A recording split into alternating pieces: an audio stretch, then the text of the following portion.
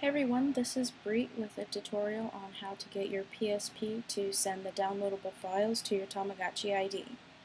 Now the first step that you want to do is to download a program simply called PSP IRDA. I'll have a link to where to download that in the description. So you'll see here I've already downloaded it. So what you want to do is open up that folder and then you'll see this folder here. Then you'll have these three folders, the PSP IRDA, same thing with the percent, and then the sources. I'm going to select all three of these folders and copy. Then you want to go over here. I have opened up my PSP, which is hooked up through the USB cord.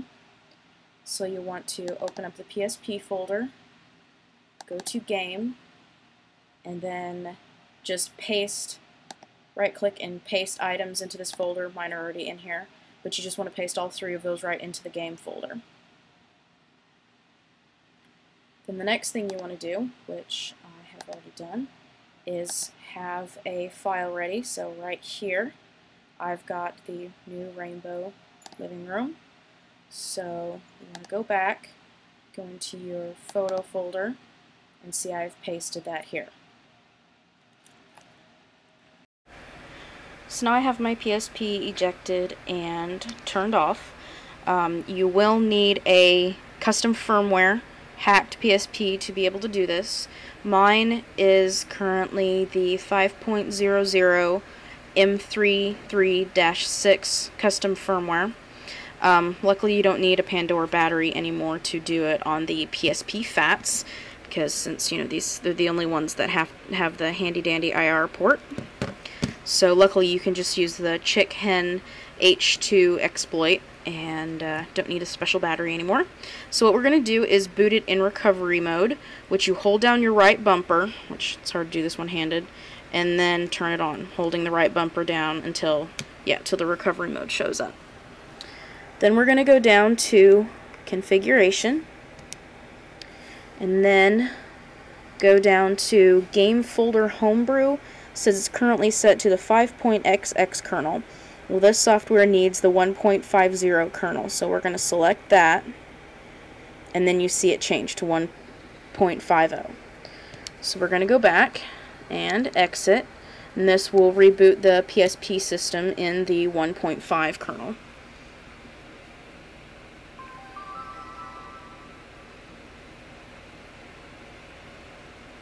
Okay, now under Game, you just want to go down to your memory stick, and don't worry about the corrupted data. That's the two folders that you have on there from the two extra folders you need to run the software. You just want to go down to that PSP IRDA that's got a graphic and select that.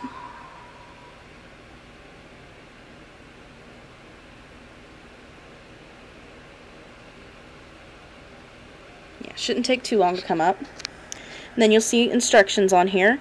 Squares to receive a file, crosses to send a file, and triangles to exit the program. So of course we want to send a file, so we want to hit the X. Then we go left or right to choose the next or the previous file or directories. The X is to select that file or the directory, and the triangle is to abort to exit the system. So what we want to do is we want to hit left until we get to the PSP folder, just like we did on the computer. Okay, go ahead and select that, then hit left until I get to the photo folder, hit that, then select over till I see the file that I want, which is that one. Now you want to go to your Tamagotchi ID,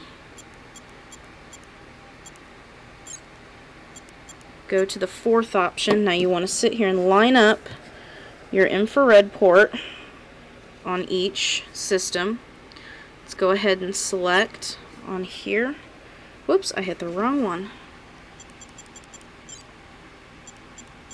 Okay, let's line these back up. I'm going to go ahead and hit, make sure these are lined up. Select on that, and X to send on here. Hopefully I've lined these up. I just heard sometimes they're kind of sensitive.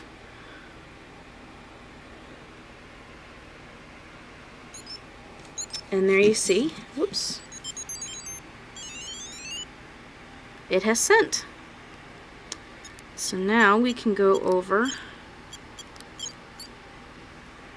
and see if our little rainbow living room has shown up.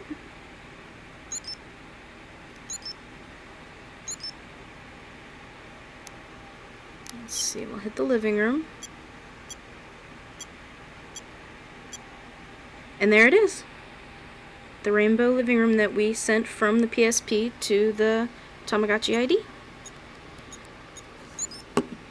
Yay! And then the only other thing that you need to do is hit the triangle to exit the program. And it'll take you back out to the PSP menu. And that's all there is to it. Thanks for watching.